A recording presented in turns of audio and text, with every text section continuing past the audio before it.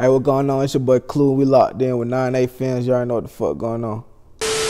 My boy Cluu, what's going on? What's going on? What going on, my boy? You good? Hell yeah, everything good. My way, everything good with you? Yeah, for sure. All right, that was up. That was up. I'm glad to have you here, man. I've been checking you out. Yeah. You know what I'm saying? I've been watching your movement you had going on. Yeah. I see you got shows everywhere. Yeah, you know what I'm saying? So I was like, yeah, this the right one. This the right person to get onto the show. Yeah. You know, so before we get into the nitty gritty of everything, I want you to just give me a quick rundown of about yourself, where you from, things of that nature. Shit, my name Cluu. You feel me? From the east side of Atlanta, Cluu Road, Glenwood. You feel me? Shit, I'm a rapper. Been rapping like 2 years now. I just dropped my first mixtape officially. It's called As You Should 2. I dropped the EP last year in April. It's called As You Should. And it's just like the sequel to it, bigger and better. You feel me? Got you. So now that we got that out the way, let's get down to it. So you said you come from the east side, Cluu Road. You know what I'm saying? Yeah. So, in my opinion, that east side is like kind of like a breeding ground for artists coming up out of Atlanta right now. To me, it seems like a lot of folks really making a name for themselves. Coming out there. So how has being from the east side helped you prepare your career? Shit, I mean, like, shit, really is just like, you got a lot of niggas to look at. Like, you can see what they done did on their path. That way you can figure out what's gonna work for you or what's not gonna work for you. Cause a lot of niggas done did trial and error.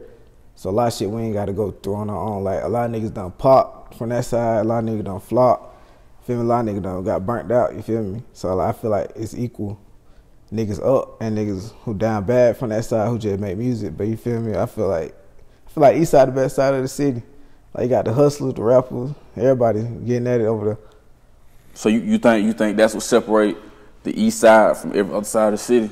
Yeah, I just feel like the way motherfuckers on the east side think is just different from everybody else. I feel like we hustlers, other niggas, they might goddamn slime you out the picture. But I feel like east side, we just hustle. We ain't really trying to, we get active if we need to, but we rather just get to the money for anything. I feel it. So, what you getting these shows and stuff, see you going out to New Orleans, you getting booked, things like that. So how you make that come about? Shit, man, just working my move. You feel me? I got some folks down there who took care of like everything on the ground and shit. But I've been trying to get to New Orleans, like I've been trying to set up that play for like shit. Since I started rapping for real, just seeing how many like folks be streaming my shit and shit out there. And I was like, oh yeah, we gotta go out there. So you getting a lot of streams out there. That's what's making you go out there. Yeah. Gotcha. So that's smart. So you paying attention and then you moving around. I got you. So when is your first show out there? January 20th, MLK Day. Feel me? We're going up. Going up for MLK Day. Okay. At Gaza. That shit started at 9. Is this your first out of state show? Yeah, no. They're like my 4th or 5th. 4th or 5th. So where all have you gone? Shout out to Jock, Crazy After Dark. We went on a little tour last year. We went to DC, Birmingham. Okay. Yeah, I was supposed to go to New York, but I had surgery and shit, so I didn't make it to that show. You still trying to get back out there? Oh yeah, for sure. And then we got to go to Miami too. They had a Miami show for Art Basel that I missed. So I'm trying to goddamn hit all of them shits plus more. So out of all the cities you performed at, which one was your favorite? Shit. And I say DC was my favorite, cause that shit, like I ain't never been in no atmosphere like that. Like Atlanta shit might be popping on like a Friday or Saturday, and that shit might be popping like 2:30, but goddamn DC, that shit going crazy like 4 in the morning type shit. Like niggas just having fun, you feel me? You ain't even gotta have no gun, no you.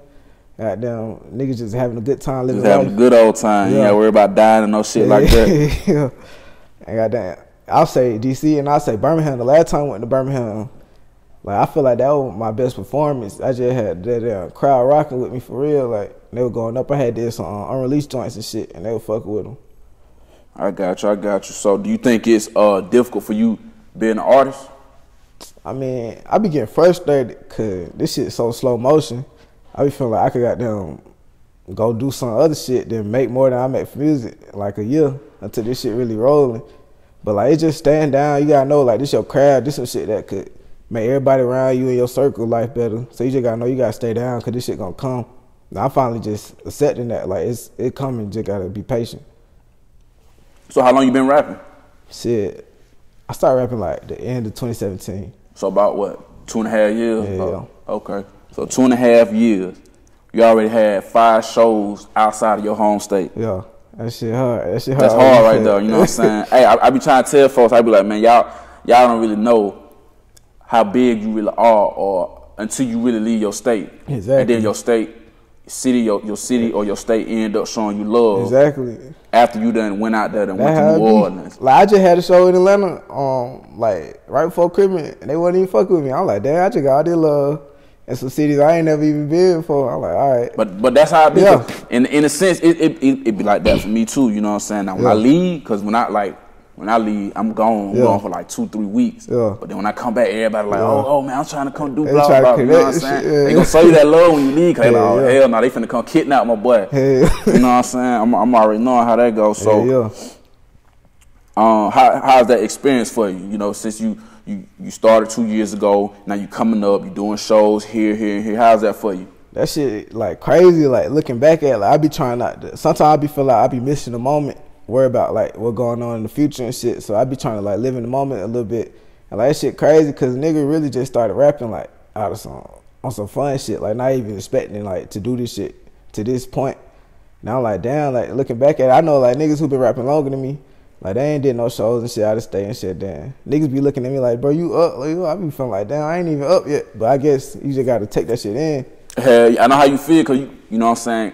In your mind, you probably like, man, I got a long way to go. But for the folk that's looking at you, they looking at you like you a star. Like, oh, you know what I'm saying? Oh, my boy Cluu. Oh, that nigga out there in Birmingham, he doing the show now. You know what I'm saying? Too many people can say, hey, my partner out in another state doing the show. You feel me? That make you look bigger than what you are, or you might be bigger than what you think you are. You know what I'm saying? That shit be hard when you got them living in it. You feel me?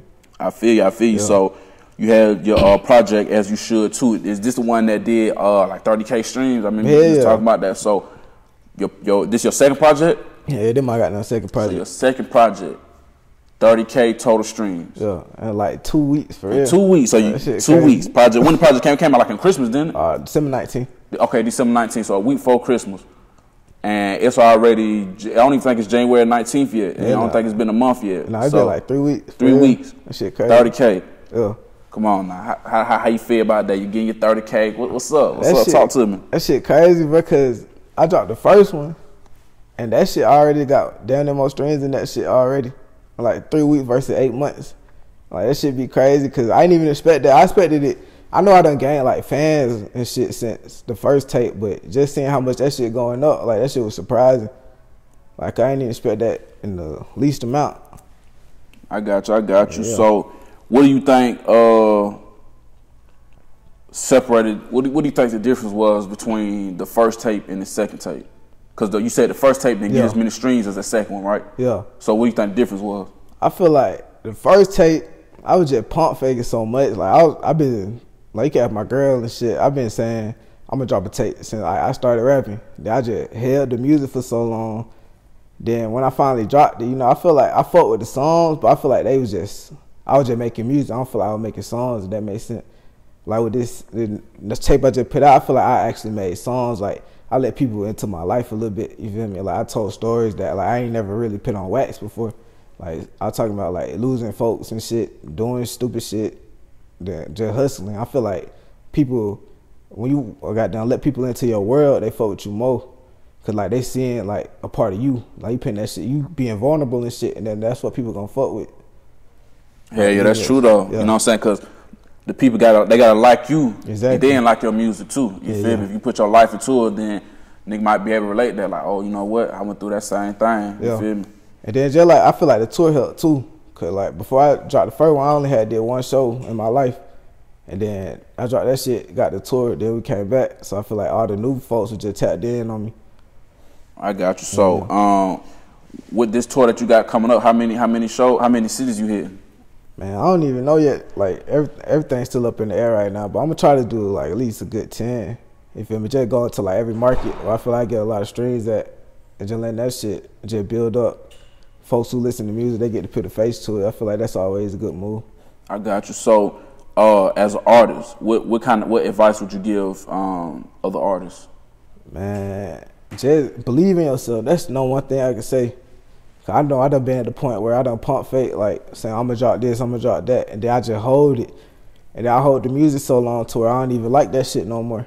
I just feel like believe in yourself. Like you think something to hit, I then put a little motion behind that shit, get that shit out there, let these folks hear it. Cause at the end of the day, you as the artist, you don't decide what's gonna blow. You don't decide what's gonna be the hit. That shit up to the folks who gonna listen to that shit.